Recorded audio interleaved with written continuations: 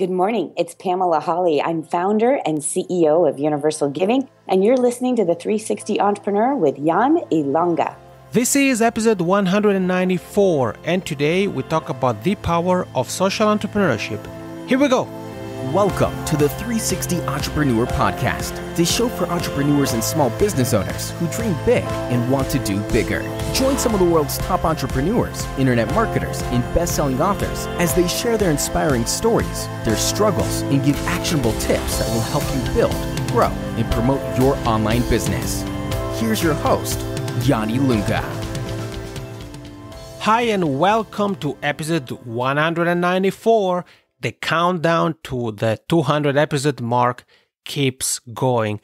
Today, we don't talk about business growth strategies. We don't talk about lead generation like we did last week with Shane Milach, for example.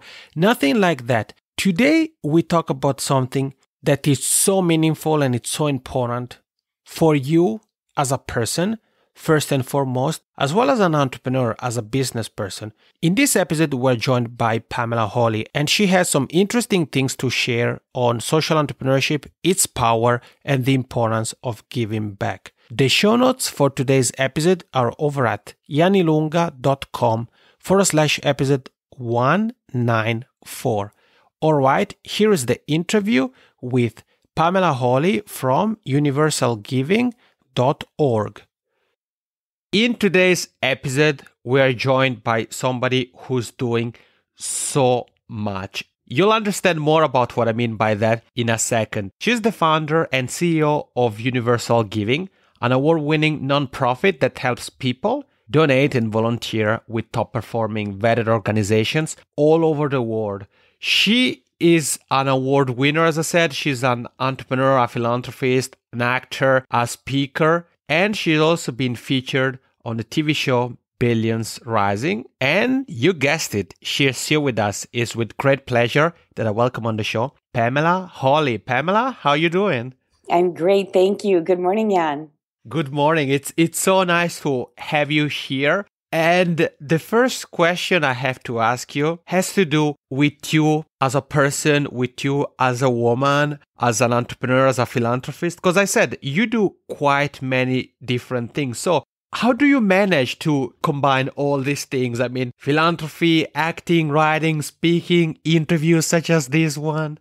You know, Jan, I'm very blessed. I feel very grateful. I have a lot of, peaceful kind of positive energy that way. And so very grateful to have a full life. And I think the most thing that I've really just been focused on is how can my life be of service? Mm-hmm. And so that has to do with philanthropy and giving back and helping people donate and volunteer to the best opportunities out there. And it also has to do with helping people understand their best life pathway. And so the writing, the speaking, all of that helps people to find their right journey and find their right calling. And for me, that's equally as important.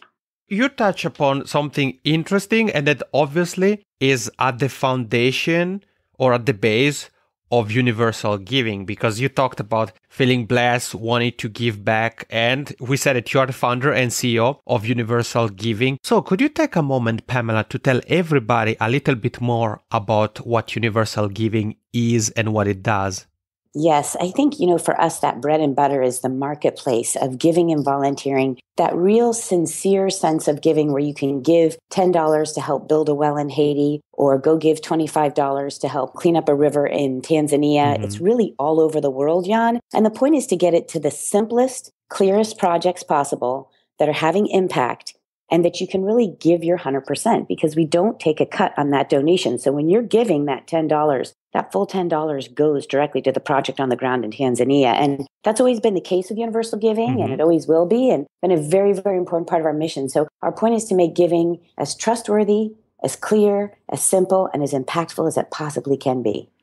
I love it. And obviously, like in every episode, you're going to find the link to everything Pamela and I talk about, including the site of Universal Giving, universalgiving.org, in the show notes. And Pamela, I want to ask you about social entrepreneurship. I mean, by telling us what Universal Giving is and does, you kind of touch upon this a little bit, but why do you think for everybody who's here with you and I, whether they are starting their entrepreneurial journey, they've been in business for quite some time, why is social entrepreneurship important?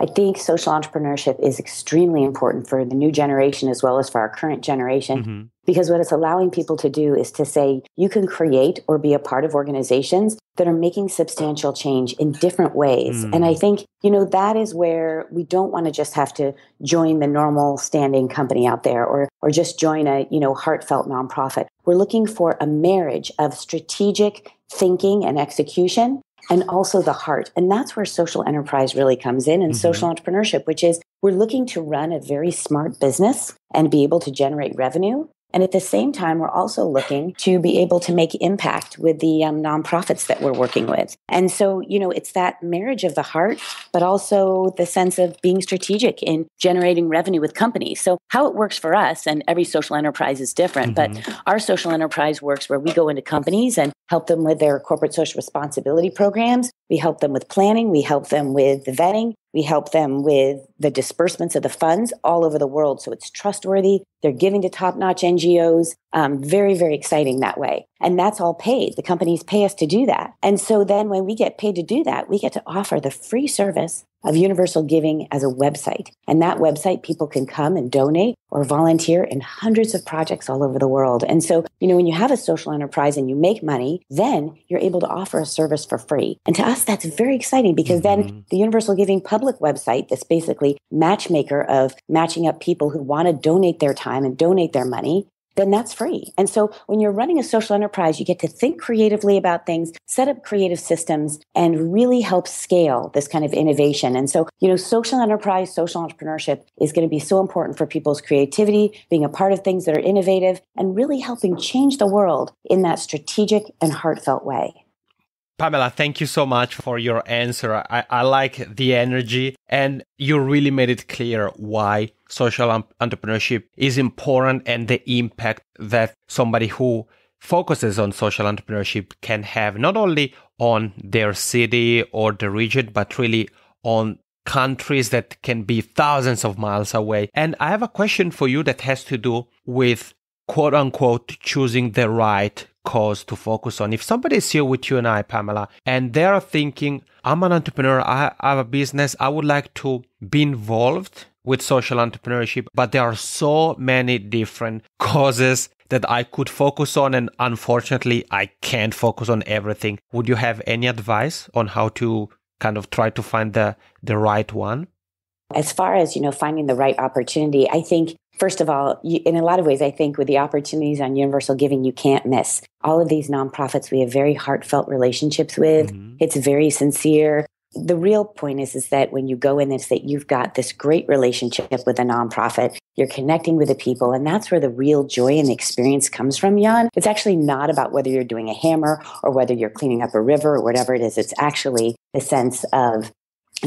sense of being with people, being with the community, and building something together. Right. So then the hammer and the river kind of become ancillary in a lot of ways. But I would say, it's important to try different things. You might be surprised by what you find and different opportunities that you like. I would say go right into your heart, kind of improv style, immediately ask yourself what your greatest interest is. And if all of a sudden it comes up to you, I just want to make the earth greener, or I just want to be able to make sure that buildings are sustainable, or whatever it might be, then you got to go with that immediately, find an opportunity on Universal Giving and get involved. The biggest thing that I see happen with people is they get paralyzed and they think they want to find the perfect volunteer opportunity or know exactly what is that the experience is going to be like. And you're never going to know until you take that action, get over there and start volunteering. And then after that, Jan, really it's about your heart and your openness to having a great experience. The volunteer opportunity may go exactly as planned, or it may not. And so therefore, I think it's one of those things of having a mindset always in life, as well as in the volunteer opportunities of what can I give to this experience? What can I gain and learn from it? But I really don't think it's something that is just specific to the issue. Yeah, I think you touched upon a very interesting point, because you said sometimes we are paralyzed because we kind of don't know where to start, or we kind of don't take the leap because we want it to be perfect. But you said we should go into this with the improviser mentality. And you also said something, Pamela, that I think was very, very powerful, because you talked about doing something, building something together. So social entrepreneurship should be something that leads to collaboration and not just a one-sided process or action. That's right. That's exactly right. And I think that's where you have to really, the 90% of having a successful volunteer experience is what happens in your mind. I'll tell you an interesting experience. One of my first volunteer opportunities when I was in Nicaragua, and I was there, and, the hammerheads broke, Jan. And so we didn't have any hammers to help build the school. And so many Americans were, complaining and freaking out that they couldn't get done what they were supposed to do over there. And the people just said to us, you Americans are all about doing, and we are about being, and we are about being with people, and we are about relationships. And we want you to come be with us. And so we went to their tents, some of us, and had meals there. And there was sewage water running through the middle of the tents. And they also had TVs in it. I mean, it's quite an interesting experience. And, it took 2 days for us to get a pickup truck and go find new hammers. It's not like you've got a hardware store around the corner. So it's a matter of then how do you connect? How do you work with the people? How do you help plant a garden? How do you help be with them? Help clean up their homes? Help take care of their kids? I'll tell you, that's one of the things that's completely overlooked. I felt very blessed growing up to be able to take care of my 3 nephews and nieces almost every Saturday night. And that's one of the greatest ways you contribute to the world is within your own family. And so if you're on a volunteer opportunity and something comes through where you're not able to do the task in front of you, I would just offer to take care of the villagers' kids because they often have a lot of children and children need that love and support. And it's so important. And so to me, you can be volunteering wherever you go. And so that's a mindset and a mentality that happens everywhere you go. Thank you for sharing that story with us, Pamela. And I think the comment they told you back then, we are all about being, I think definitely triggered something in all of you, right?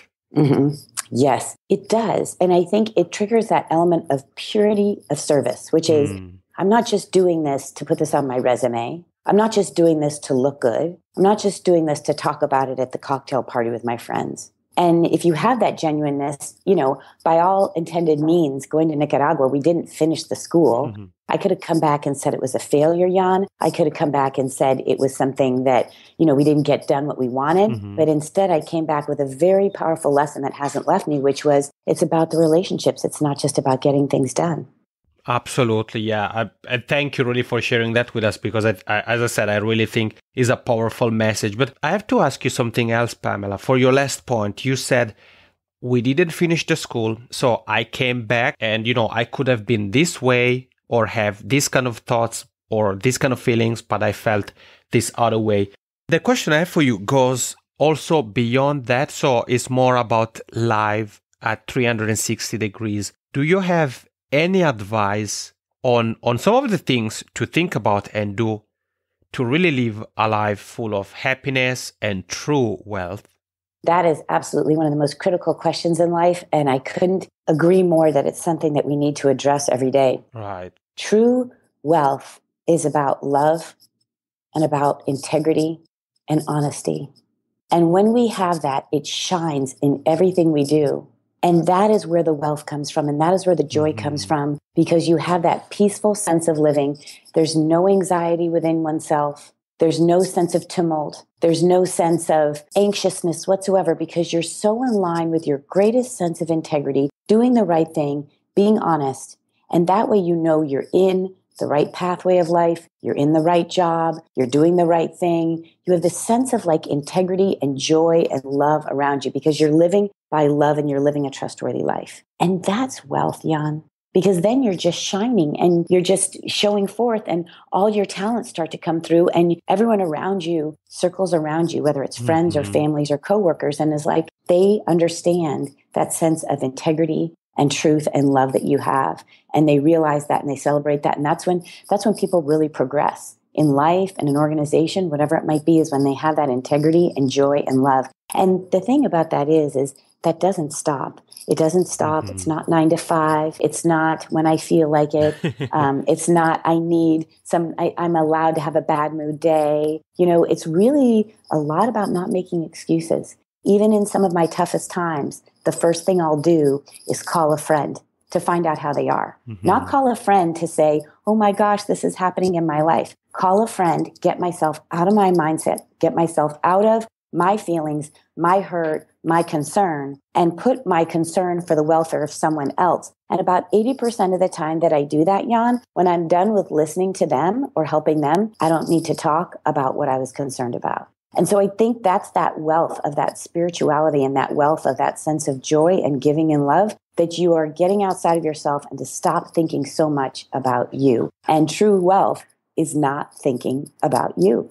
Very powerful, Pamela. Thank you so much. And I mean, you're hearing this. If you're here with Pamela and I, you're really getting some inspiration from her. But I really want you to take a moment and take it all in, because what we're talking about here aren't things, as Pamela well said, aren't things that are about every now and then or next year. Are things that you should really think about on a regular basis every day, and you should really put others before yourself. There is one question, Pamela, that I want to ask you that has to do with money and giving back, because somebody, and you've also written a post about this, and I'll link to that in the show notes as well, because somebody may be, well, okay, I know I would like to give back, but I feel that I don't have the financial means.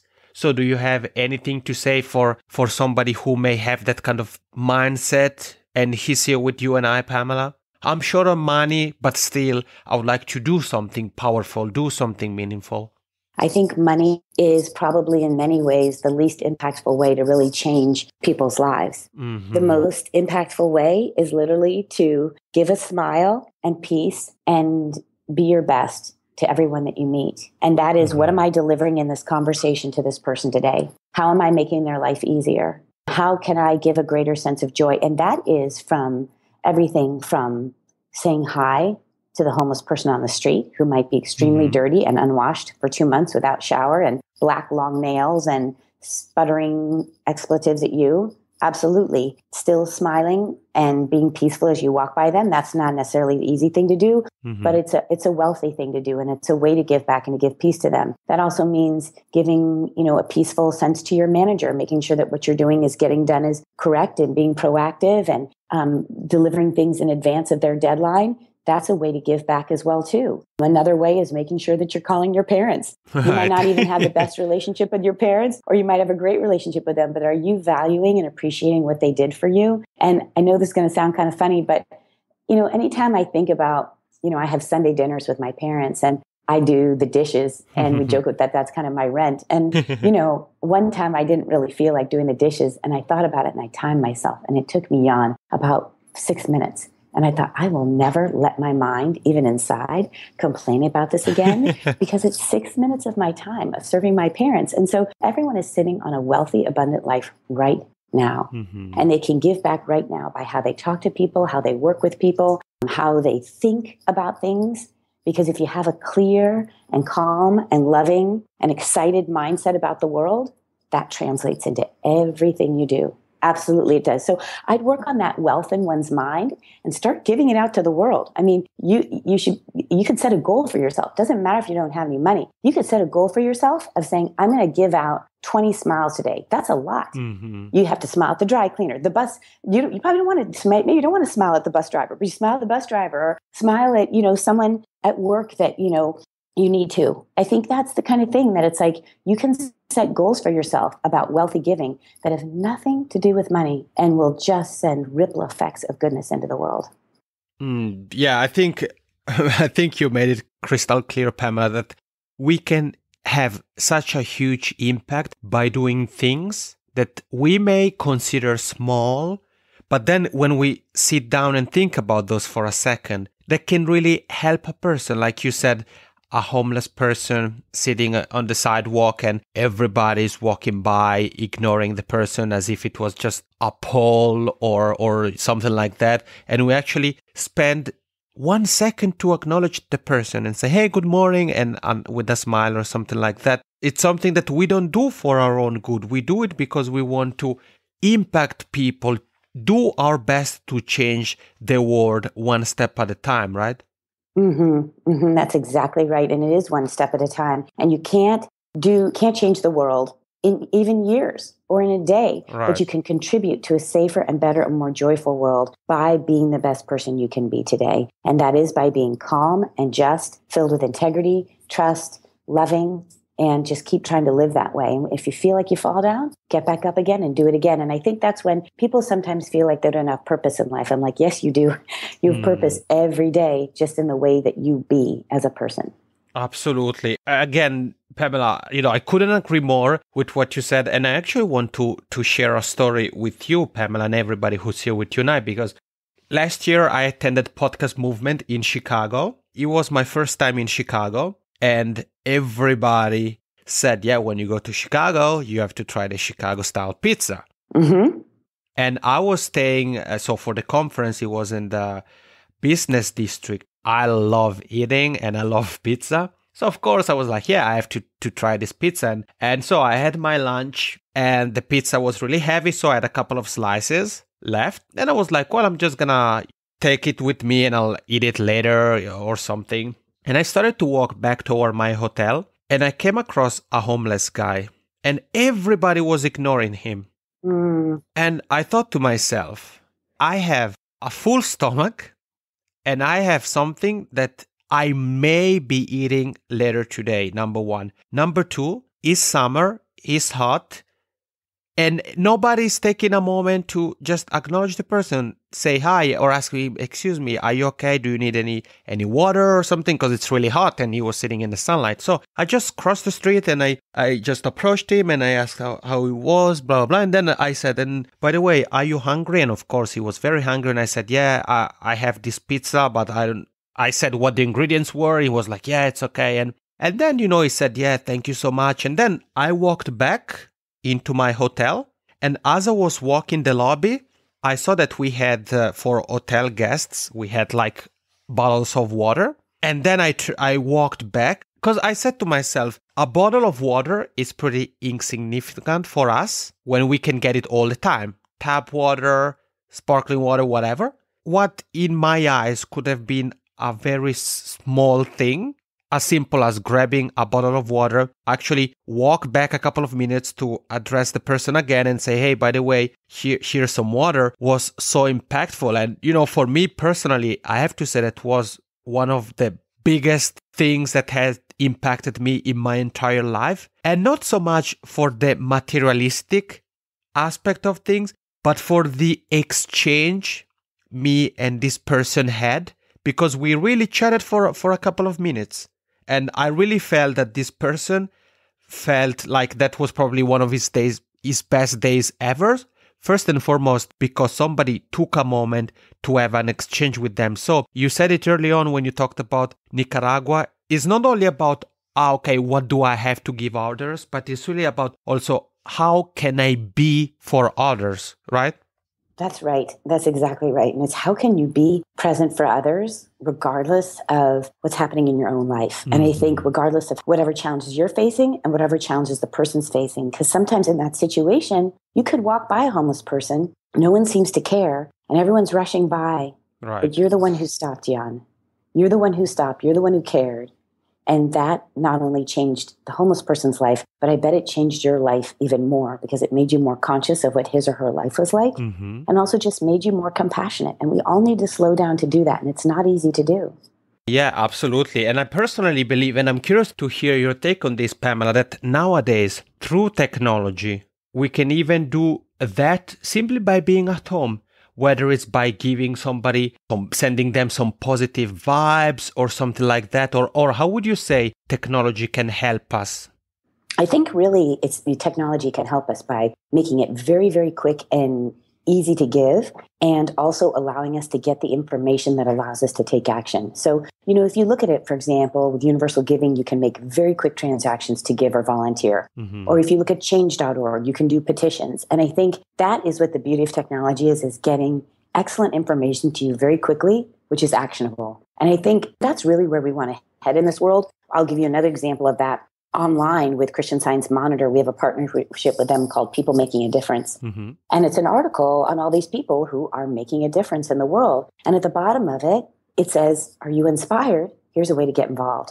So what we're doing is pioneering this concept of community-based journalism, which basically says journalists can get out there and write a story.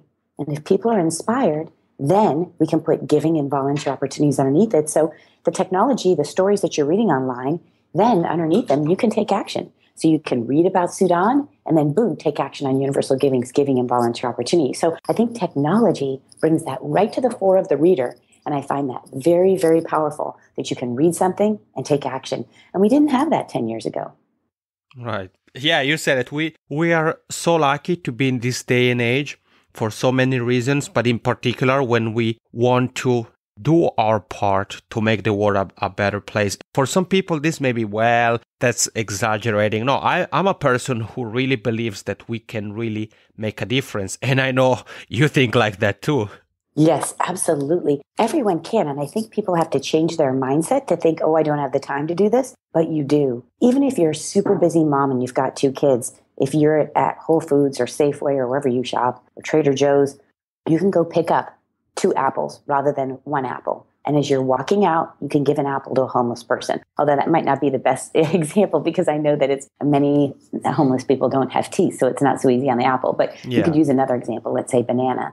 But the point is that in your normal transactions of what you do every day, it absolutely is possible to buy 2 or to make the effort of a smile or whatever it might be to get people engaged in understanding that life is positive and you can make a difference. And then they'll go do it for someone else. A homeless person might outreach to another homeless person, or they might be kinder to another person leaving the store. I mean, everyone is impacted every time we do good. It's a ripple effect. And it goes from person to person to person to person. You know, I think about that at Universal Giving a lot. I feel my job every day is not only to run the organization, to capitalize it, to make sure we're moving forward on new business and partnerships, to advance what we're doing. But equally, I think when my employees go home at night and they have the dinner table conversation, what will that be? Is it going to be, gosh, I can't believe this happened at work today? Or is it going to be, wow, my manager or my boss did the right thing today, was honest, had integrity, was joyful? Because you are someone who impacts that dinner conversation, and that dinner conversation impacts the spouse or the partner, and that impacts the next person, impacts the next day and the next day. So I'm always thinking about that. Who am I at work or in my day-to-day, and how does that impact dinner conversations? Amen to that. So you heard it is really a ripple effect. And Pamela, to wrap up this very interesting and inspiring conversation with you, I have to ask you a question that has to do with the beginning of the year, working hard, change, and all those things. Because oftentimes when we begin a year, we're like, okay, we set up all these New Year's resolutions and so forth. And whether we stick by the plans we lay out or not, that's a different story. But to wrap it up, do you have any final piece of advice for everybody who's here with you and I on something they can do in 2017 to make the world a better place? You know, I would really focus on random gifts and giving.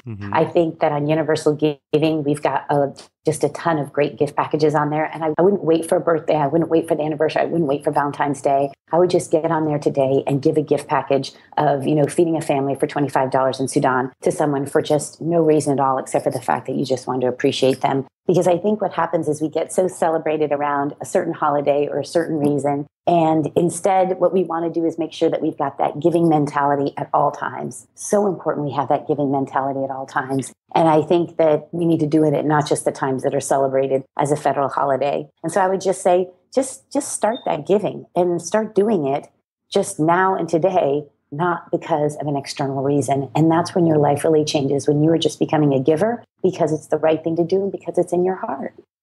Amen to that. I want to end on that note because, Pamela, really, you have provided us with so much inspiration and motivation. I know you really motivated me, and I want to say, first of all, thank you so much for being here, and thank you for what you and the rest of the Universal Giving team do. I really, really appreciate every single thing you do.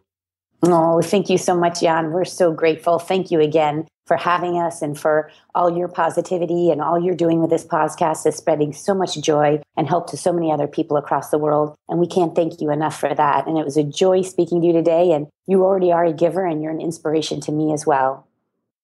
we are back. Pamela, again, thank you so much for what you and the rest of the Universal Giving team do and for being here with us. And you heard it. I said it at the beginning and I want to wrap up by mentioning that again. First of all, the show note page is over at janilunga.com/episode 194. I want to wrap up this episode by doubling down on the importance of the topic of today's episode. So if you've been here with me before, you heard me and the guest experts talk about many different things: lead generation, branding, Instagram marketing, online courses, this and that. But today it was about giving back. It was about thinking about social entrepreneurship. So regardless of what your business goals are, please take a moment to think about how you can give back through your business and through what you do day after day, week after week. This is it for today. Thank you so much for making Pamela and I part of your day, and make sure to be back next week for episode 195 of the 360 Entrepreneur Podcast. Thank you for listening to the 360 Entrepreneur Podcast. For more tips and tools, head over to www.janilunga.com.